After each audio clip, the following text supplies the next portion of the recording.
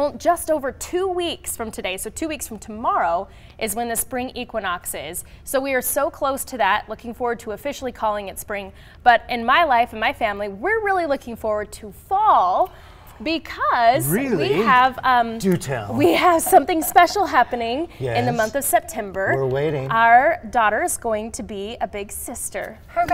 So we're very excited to announce that we are expecting baby number 2. And I know, cue the tweets. I've known it for weeks. People really say that to you, don't yeah, they? it happens. It Yes. happens. But we are so excited to be doing this journey this time around at home and with our help. And I think maybe we have a few pictures. We got some pictures taken in our Disney shirt. I don't know, maybe they didn't come through. Oh, here we go. We're big Disney fans in my entire family. And so that's our little Charlie there. She's 19 months. So the babies will be about 2 years apart. Oh my goodness. She has Tell no me idea what's coming. Oh boy.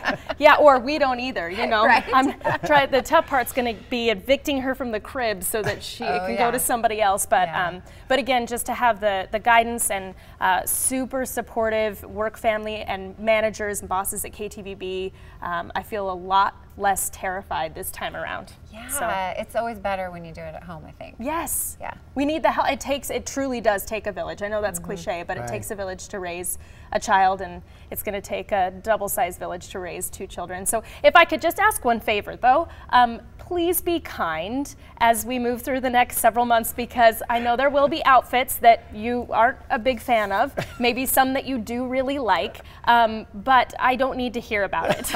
Well, you'll be expanding, and you can't help it. It's a very personal experience that we do in a very public forum.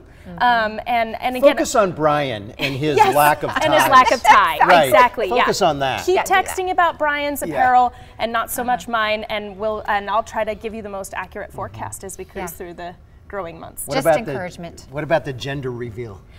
We don't know yet. There is one person in the Treasure Valley that knows right now, and she is currently baking us some cupcakes. So we will know next week. Oh, I'm really excited. Yeah. Do you think that you're having a boy or a girl? Any feelings women at this point? sometimes know, right? They know. Yeah. I knew without a shadow of a doubt that our daughter was a girl the first time around, and this time around I'm not as certain, but I think we're a girl family. So we'll see. We'll see. I'd be shocked if it was a boy. We'll see.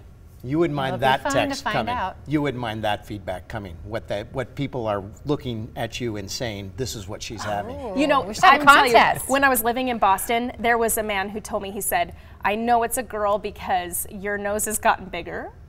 Oh, that really happened. It's like, I didn't know that was an old wives' tale, but apparently if my nose gets bigger, let me know, because that has something to say about the biological sex of my unborn child. No, it was only because you were playing Pinocchio. That's the only reason. All right, well, congratulations. Thanks. We're excited about our family growing. We are. And I know Maggie is happy for you to pick up her baton on that now. You're on your way to 5. She's been super supportive. You're on your way to 5. Well. Yeah. All right.